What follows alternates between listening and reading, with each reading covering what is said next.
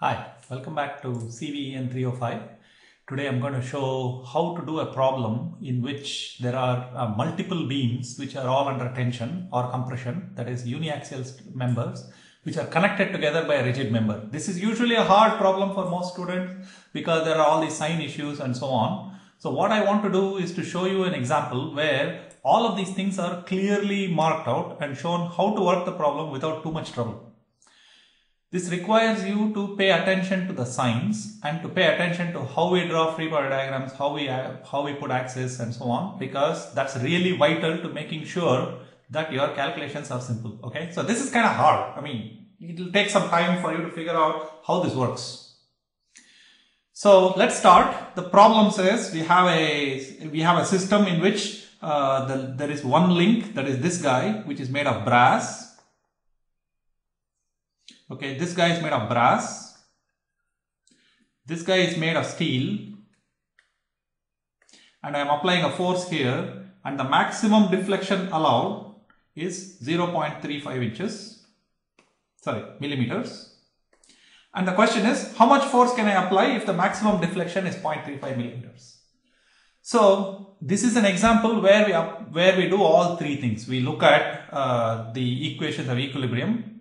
We look at the constitutive equations, the material properties and so on. And the third thing is we look at compatibility or constraint setups. Okay. So we are going to look at all three of them. The way we are going to do it is by going through a very systematic procedure to sort this out. So I'm going to put this picture in the corner so that we can always refer to it and see what figure we are drawing. So the first step to this is to draw a free body diagram.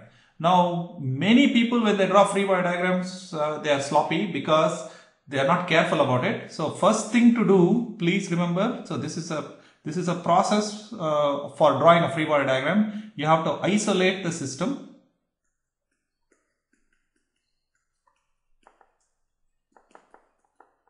By drawing system boundary.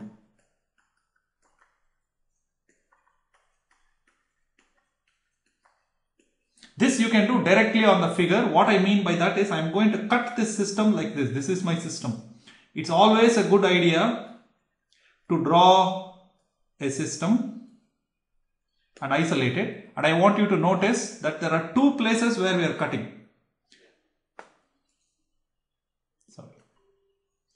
There is a place where we are cutting here and there is a place where we are cutting there. Can you see that? So there will be forces in the places where we cut.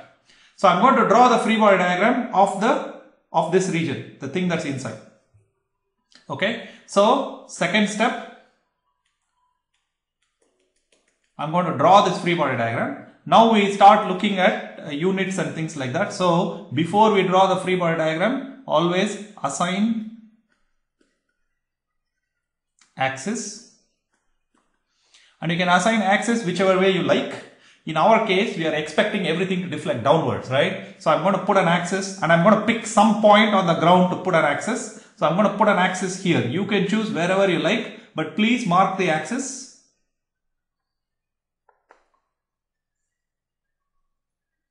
This will help us sort out which way we are drawing things, okay?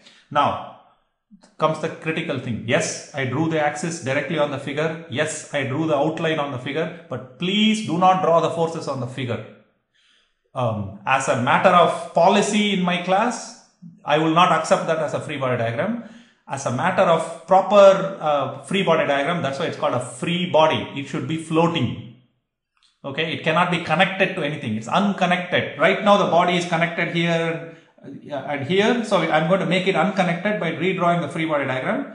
That's an essential step. So please remember, I'm going to draw the free body diagram here. So this is I'm going to draw it kind of large. So the bar ABC is here.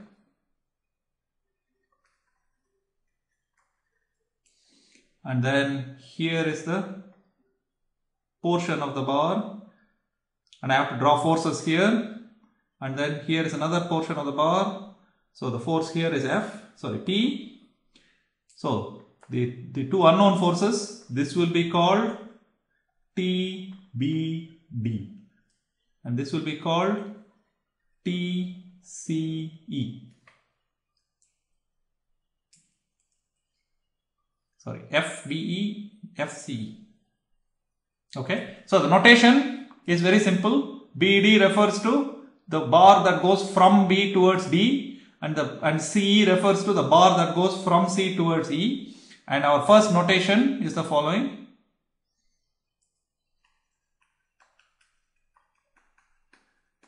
Draw internal forces pointing away from cut section.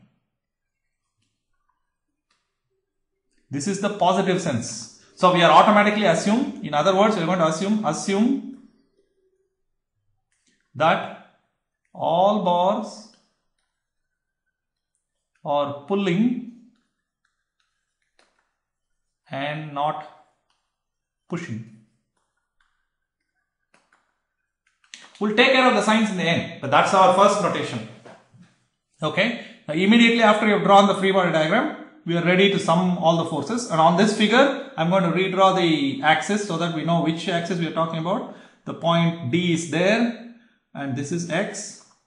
That's Y. Now I'm going to do the equations of equilibrium. So we are now at the stage to draw equilibrium equations.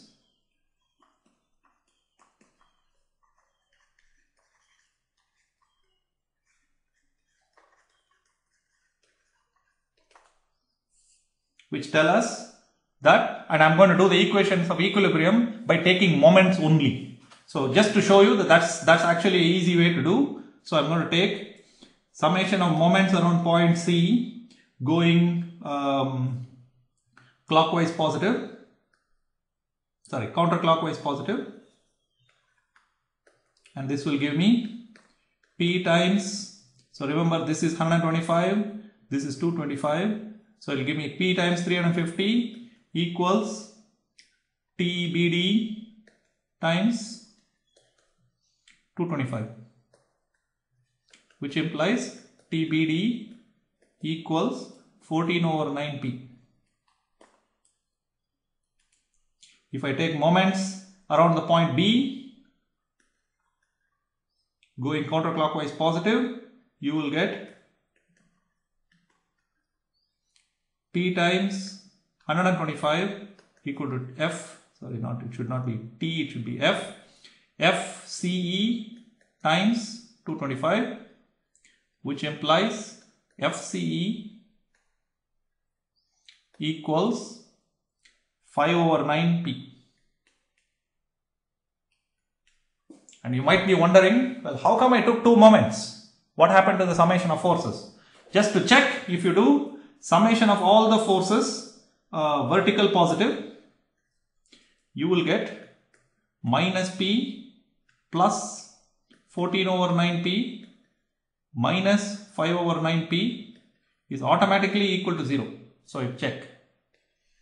We have already enforced equations of the summation of forces by doing two summation of moments. So I want you to understand that the maximum you can get out of a free body diagram is three equations: summation of forces in the X, summation of forces in the Y, or summation of moments. The trick to do is that you can take three moments maximum, okay, per planar free body diagram. Okay, very good. So we did that.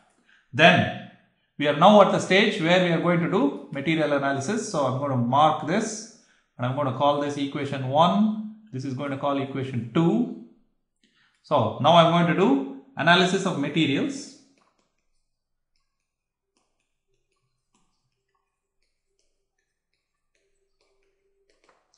So the trick to do this is to first identify how many elements we have or chunks. I'm using the word elements because that is roughly what a finite element program will do. So, and the idea is, in this case, we have three pieces. Okay, what are the three pieces or elements or chunks? What are they? I have DB, BD and CE or uniaxially loaded elastic bodies, and our formula for that roughly looks like delta U equal to F delta L over AE, and we'll have to use this. That's what elastic bodies mean, and it has this statement is equivalent to this equation. Okay, and in fact I'm going to say very specifically it's a linear elastic body. So this statement is equal to that equation. So that's all we're going to do. And then part ABC is a rigid body. What this will do is this will constrain the motion.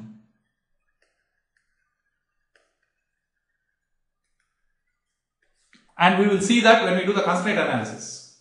Okay. So let's see what this means. Now I'm going to draw what is called a displacement diagram. This is very critical. Okay. So displacement diagram is what enables us to do the rest of the calculations without having to worry about which things move which way. So our displacement diagram.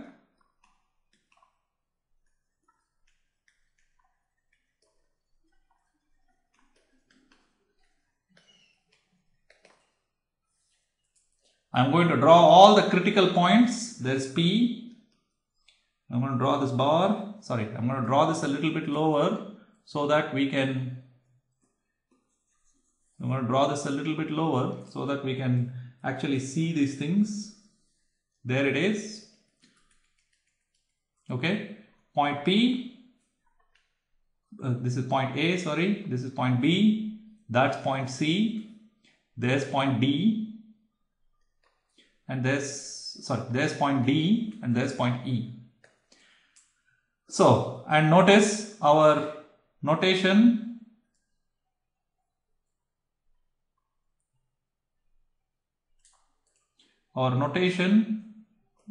X and Y are like that. So, key point is I'm going to draw displacements.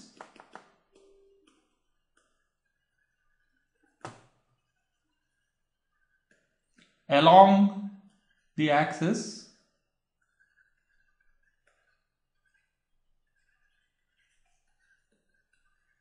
or positive. That's our assumption. In other words, assume all displacements are along the positive axis. Blindly. Okay, we don't care whether they're actually going to be downwards or upwards, but we're just going to assume in this case positive axis is downwards. Nothing is happening here. So positive axis is downwards, so we're going to assume all displacements are downwards. Okay, in reality some of them will be upwards, and then we'll worry about that by using the algebra and we'll get negative answers. So that's not a big deal. So I'm going to put UA here, and that we know is 0.35 mm. UB is going to be like that. UC is going to be like that. Blindly. I don't really care whether it's actually going to be that way or not. UD is 0. And then UE is 0. Okay. This is my displacement diagram. And my actual body is here. So I'll draw the body so that we can all see what is what. So the body is here. Right? So that's my displacement diagram. Once I have my displacement diagram, I can now write my various equations which say, now comes the next thing. I'm going to use delta U equal to F delta L over AE. Okay. Now, what I'm going to do is, I'm going to go from, so delta L is positive. If we go in the same direction as the axis. Delta L is negative if we go in the opposite direction as the axis. So let us see, what do we mean? I'm going to write UB minus UD, that is delta U BD, that's this guy,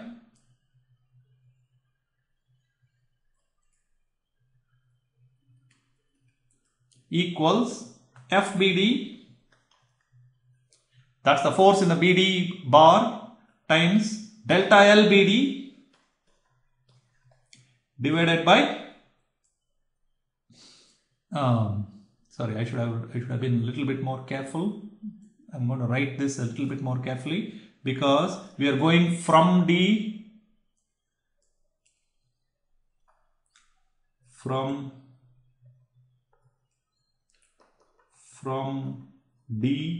to B. Okay, that's why I got UB minus UD. Okay, equals delta UBD or DB. Apologies for that, but I'll do it properly.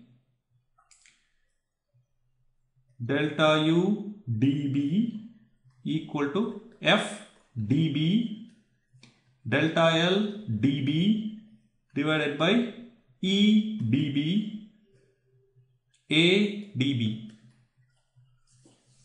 Okay, now this one D to B is positive, so I don't even think about it. I'm just going to use the positive sense for D to B because I'm going along the axis. Can you see that? If I'm going along the axis, I'll get, this is, remember FDB from equation 1, use equation 1, which is this guy. Equation 1 tells me FBD, FDB. By the way, forces, it doesn't matter whether you write DB or BD. None of the ones other than length. So the only thing for which you have to a priori decide, or you have to decide which way the signs are for the lengths. All the others we automatically just blindly assume. Okay. So what happens is, I will get, this is 14 over 9p times delta L dB. Delta L dB is given as the length of this thing is 225. So 225. Remember, it's plus 225 because we are going in the same direction of the axis. EdB is 105 times 10 to the 3 megapascal. Notice units are megapascal, newtons and millimeters. We have talked about this many times, so please remember that. Times 240 mm is the cross-sectional area that is given to us, millimeter square. Okay, so this gives me P over 72,000 if you do the calculation. So that's delta UdB, that is UB minus UD. We know UD is 0, so UB, so I got UB equal to P over 72,000. This is equation 3. Now, let's do the next one. Now, before I do it, I want you to try and do it. Write the one for CE. So, pause the video, you try it. So, I'm going from E to C. Okay, that means it will be UC minus UE, and UE is 0, equal to F EC delta L EC divided by EEC AEC. Let's see if you can do the values. Okay, so pause it, try it out, come back and see if you got the same signs as I did. Good. Did you pause it? Did you try it out? Now I'll show you what I get. This is, first thing is UEC is FCE is 5 over 9p. So I'm going to substitute that. 5/9p from equation 2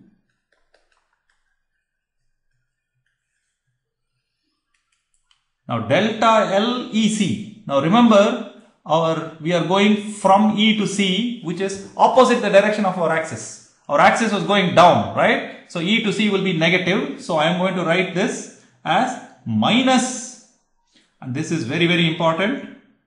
So it is minus 150 mm divided by E was given as 72 times 10 to the 3 times 300 mm. Okay, so this is because we are going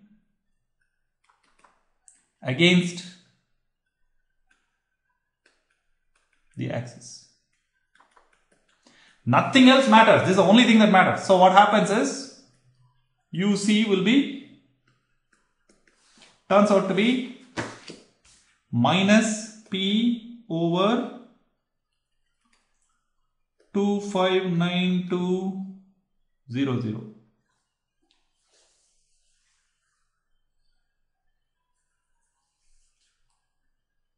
Okay, so how come, does it make sense that UC is negative? So let us see if it does. So notice which way is UC pointing. Can you see UC is pointing downwards? Right? What it's telling us is that the actual UC will be upwards, which makes sense because this will get longer because it's pulling, right? So it will work out okay. But you don't have to anticipate the signs. Everything will work out. The only sign for which you have to anticipate is for L, to figure out whether you're going along the axis or perpendicular to the axis. That's not a big deal. Okay. So now we are ready. So we have written, this is the second, this is the, what equation is this? 3, this is equation 4. I wrote this in red because I want to see that in this particular case, the number comes out to be negative. Okay. Now, the last one we are going to do is the constraint or compatibility analysis.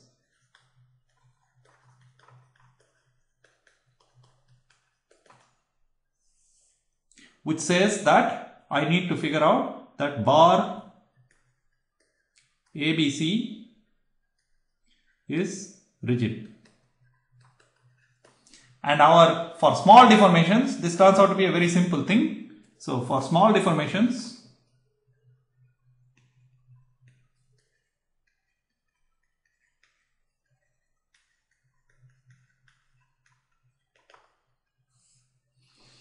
this will turn out to be a very easy result because we have a nice picture. Remember our displacement picture, UA, UB, UC. This is my picture, right? So I'm going to draw this line here. And I'm going to draw this line there. Right? That's my similar triangle. So this height will be UA minus UC. This height is UB minus UC. This length is 225. This length is 125. Notice that because I have chosen all the directions to be the same way, it is easy to do this calculation. That's the main advantage, okay? So the point about doing all these vectors downwards and all that is that our compatibility calculations are easy. This is usually the hardest part because that requires trigonometry. In this case, for every problem with this, it will look the same. Looks like this. So by similar triangles,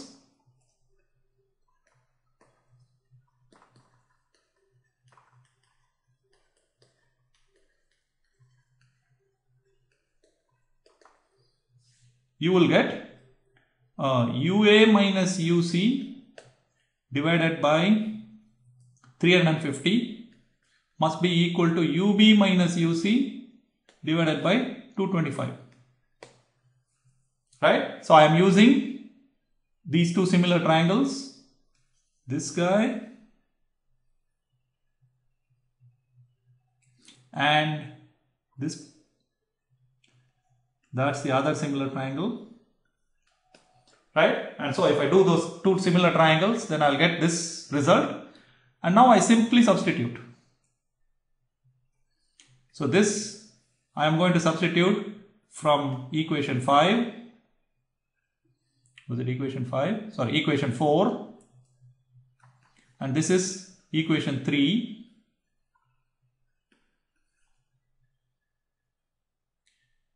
Equation 3 is this. UB is P over 72,000. Equation 4 is UC is minus P over 2059200. I'm going to substitute those two things and I will get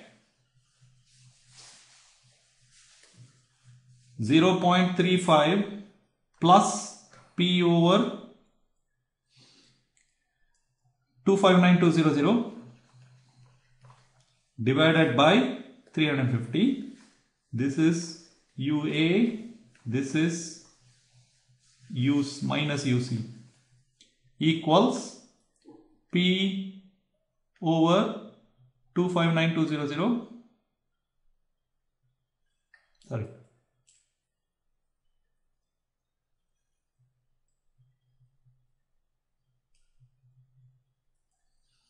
$72,000 minus P over 2059200. This is UB, this is UC divided by 225. Hey, this is an equation that's easy to solve. If you solve this, you will get P equals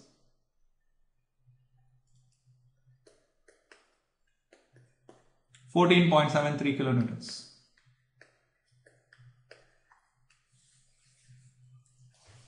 Okay, that's how it works. Thank you.